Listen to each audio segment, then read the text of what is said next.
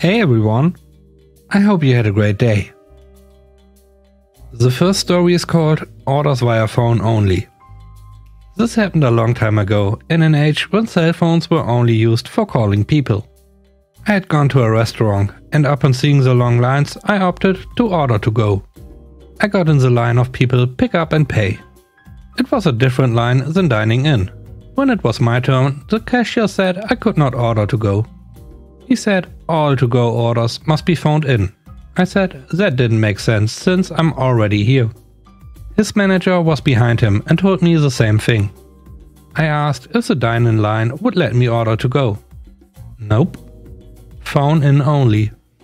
Everyone in line behind me could hear my frustration. I asked the cashier who took the orders and what the phone number to call in was.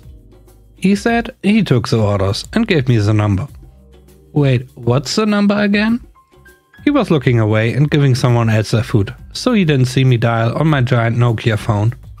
Everyone else behind me certainly did. Those phones were huge and could be used for self-defense.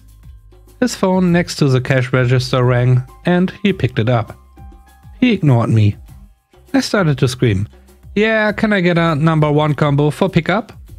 Can you repeat that? Someone is being really loud in here." It's hard for me to hear over his yelling. "Number 1 combo." "Oh, number 1 combo." "Sorry, it's loud in here." This is when the manager notices me and the cashier yelling into our respective phones. And he has noticed half the restaurant looking at us as we completed the order. "Okay, 15 minutes ready?" "Yes." "You can stop yelling, it's quite there again." "Oh, sorry, the person stopped yelling." "I know. I'll see you soon, you've been great." He puts in the order and looks up to see my grin.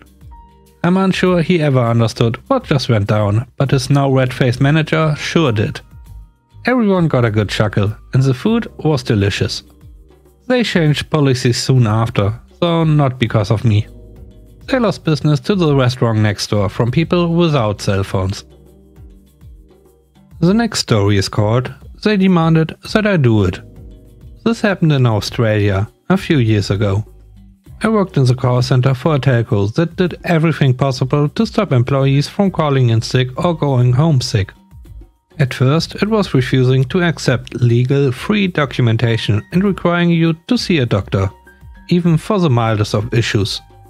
They moved on to just make life difficult for you if you called in sick or needed to go home. Asking too many questions, wanting to know specifics, threatening pay, things like that. They then started calling up the doctors to get information, then asking staff to sign agreements to allow them to call their doctors and discuss in full detail. The final straw came when they introduced a new policy, which they never put in writing. If people were too sick to work, then they were too sick to go home and should require an ambulance at their own expense. Most people would either just walk out and suddenly face issues for leaving work without permission, or decide to put up with the illness. As a result, things started to spread. So I decided to put a stop to it. One day, unwell with a pretty nasty flu, I informed the boss that I would be leaving early. I was told that I need an ambulance if I was too sick to work, so I called one. The EMTs arrived with a gurney and all the gear that comes with an emergency, asking where the patient is. I came up and they started asking me questions about what was wrong. And I innocently told them that I just had something flu-like. Had the sniffles, icy hot skin, goosebumps, nothing too dramatic. They got annoyed that I'd called them and asked me why I did. So I said that my manager had told me that I needed an ambulance if I couldn't work. My manager and his manager naturally swore black and blue that no one had informed me of this and I had done this entirely on my own back. So I showed the EMTs the video I'd recorded in the private meeting room of my manager telling me otherwise. I told them that I told the boss I just had the flu and that I didn't think the ambulance was necessary, but it was apparently company policy. They asked me if I needed them, then left when I said I didn't. My boss pulled me into a meeting room to discuss my behavior and tell me I'd breached the law by recording without permission. I asked him simply who would come out worse, Me for recording a conversation to protect my interest while the company acted illegally, or them being recorded for trying to force an employee to call an ambulance for a flu. Between unions, social media, Fair Work Commissions and the HR department, the results would be far more catastrophic for the lying manager than the poor, hard-done employee with the flu. They sent me home, and when I returned a few days later, I was informed that they would be dropping the matter. No one else was asked to call an ambulance, and the company was fined pretty severely for wasting ambulance resources. Which one is your favorite story of today's video? Let me know in the comment section below. And please don't forget to press the like button, it is really important. Thanks, and now let's go to the last story. The last story is called That's What I Said. This happened about 8 years ago when I worked at a gas station while in school. This happened during some time when the Powerball had a fairly high jackpot, nothing crazy but higher than normal. Some info on the lottery for those unaware. You can fill out a sheet with your numbers and have multiple sets of numbers. You pay $2 to $3 for each set on a ticket. This is then run through a machine and a receipt is printed. At that point, the store is charged for the entry, so the customer needs to pay for it. You can choose to have the same number run for more drawings after. You just check a box for how many drawings you want. If you run a ticket through the machine twice, it just makes a duplicate for the same drawing. So I guess if you win twice as much, excluding the jackpot. But not really something anyone would do. This woman came in with a thick wad of cash and a pre-filled ticket. I greet her and she just drops the ticket on the counter without replying. I need this put through the machine 20 times. I look down at the ticket, 5 sets of numbers, all with the power play. One drawing of this cost $15, so if she wanted it to draw for the next 20 drawings, it would cost $300. But what she said was that she wanted the same ticket 20 times, all for the next drawing. It's the same price, but not what people normally want.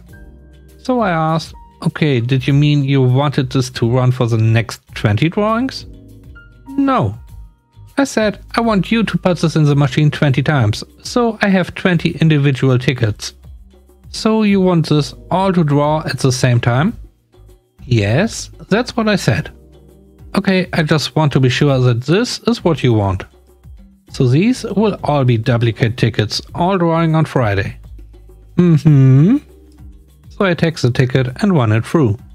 Out pops the confirmation ticket and receipt. I look up and she just says, yes, keep putting it through. I do this a few more times and just ask, okay again. You're sure this is what you want? They will all draw on Friday only? She just sighed and confirmed yes. I kept going and sometime after the 12th or 13th one she says, so do I just keep these for all the drawings after Friday? I stop feeding the ticket into the machine. No, these will all draw on Friday only and be done, just like you requested. Again, do you mean you want them to run on every drawing afterwards? She was confused and said yes. Okay, that's why I was asking so many times. These will not do that, they will draw once and be done. She starts saying that this is not what she meant and that she doesn't want the ones I already printed off and says, who would want that? Exactly why I asked you so many times. I'm sorry, but you need to buy these as there's no way we will be able to sell them. No, I won't. I want the ones I asked for. She was starting to get upset and at this point our arson assistant manager who was nearby stepped in. Excuse me, ma'am, but I heard our employee ask you several times before he started and he even explained the difference to you. You cannot sell the tickets printed out, which he only did after you repeatedly stated that this is how you wanted them done. The woman started to look like she was going to bolt out the door at this point. So the assistant manager added, and if you don't, we'll have to treat it as theft and call the cops. She finally relented and bought the tickets.